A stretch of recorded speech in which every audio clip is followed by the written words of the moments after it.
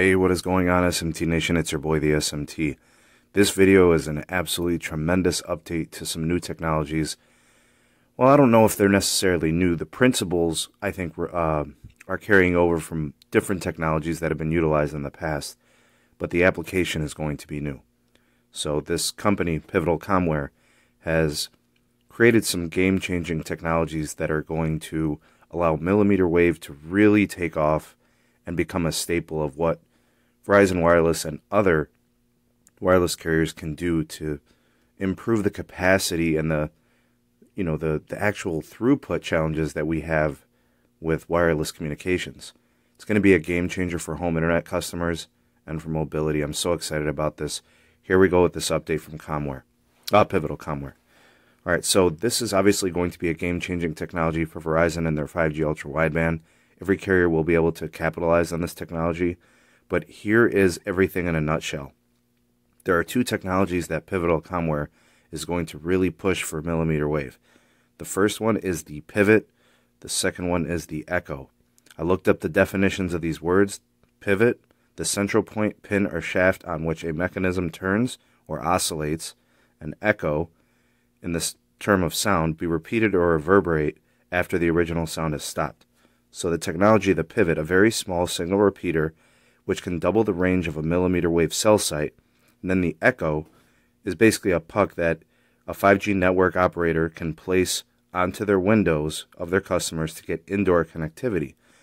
What these technologies are going to do is it's going to reduce the mmWave deployment costs by upwards of 70% and shave over a year in time of development. The pivot technology hardware takes like 20 minutes to install. The cost, just a few $1,000s, and does not require fiber to be installed. No trucks, no troubles, no crews. Simple installations. Think about the city application here, where it's very tough to work around high traffic scenarios and a lot of infrastructure and things that could be in the way of getting the work done. Engineers and network operators were absolutely shocked when they learned about this technology. They asked questions about fiber. Where are you going to get the fiber from? Doesn't need fiber. What about the wind load? The issues with, wind and weight, not a factor. The weight, it's like 2 pounds. It doesn't even require a power meter because it doesn't even consume enough power to be metered. So you're avoiding base station installations, obviously, because you don't need the power, you don't need the fiber, and obviously you don't need permissions and permits to just slap this stuff onto street lights and street poles, just like off of traffic lights, right? So in a place like the CLE and Chicago, this is less of an issue. But in a place like New York, where you're constantly trying to work with landlords and figure these things out and deal with it, it's become a problem. The pivotal holographic beamforming technology, which borrows from the techniques used for optical holography to prevent mmWaves from getting scattered into space. The beamforming kits are really small, very light, and they don't consume much power, and they're a lot easier to deploy than, say, the beamforming techniques that we see with massive MIMO and phased arrays. It's obviously much cheaper and easier to install than the mmWave base stations that we see Verizon and other carriers deploy. This is also going to help mmWave penetrate walls, a huge problem for Verizon's current ultra-wideband situation. The echo basically goes onto a window and offers a 75 to 80 dB of gain that distributes within the home for up to 100 feet. Consumers won't be able to buy these pivotal products or echoes. They're basically going to be part of what Verizon does with their rollout and other providers. Time frame, they're currently in engineering and testing.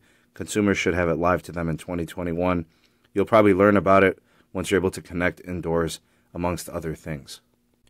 These technologies are absolutely incredible. They are going to address pretty much every pain point and issue associated with mmWave technology. It's going to get access into people's homes, which has been trouble to penetrate buildings and so on. It's obviously going to deal with the range issues that we see associated with mmWave. It's going to take care of the cost concerns. It's going to take care of the infrastructure concerns. Everything that's wrong with mmWave, these two technologies is going to address. This is absolutely incredible. I think this was the game changer that we needed to really take care of capacity. If you calculate the cost of mmWave, now these nodes are only costing Verizon like $17,000 to build and deploy. You take in all these cost savings and all these efficiency measures, and I think we have a winner. I think mmWave is going to really take off in 2021 and beyond. So in a collection of technologies with low band, mid band, and mmWave and what each of them can do, these technologies are going to transcend mmWave. They're going to be a huge part of what the companies do. Now the technology will truly be effective and can reach scale. Let me know what you think in the comments section below about these technologies and what it's going to mean for you and others in large cities and areas where people could really use this capacity. I'd love to hear what you have to say. The voice of the people, the SMT Nation. Let your voice be heard. Thank you for taking this opportunity to watch the SMT YouTube channel. If you appreciated this video, give it a like and a share to all your favorite social media platforms. Thank you in advance for that. Also, check out some of the links in the description box. We have the SMT Patreon page. We also have the Twitter handle @SneedTech. And do check out the audio-only podcast available on all the major podcast platforms. And if you are new and have not subscribed, go ahead and hit that subscribe button and activate the bell notification icon so you never miss an upload from the SMT. We'll catch you on the next video. Peace.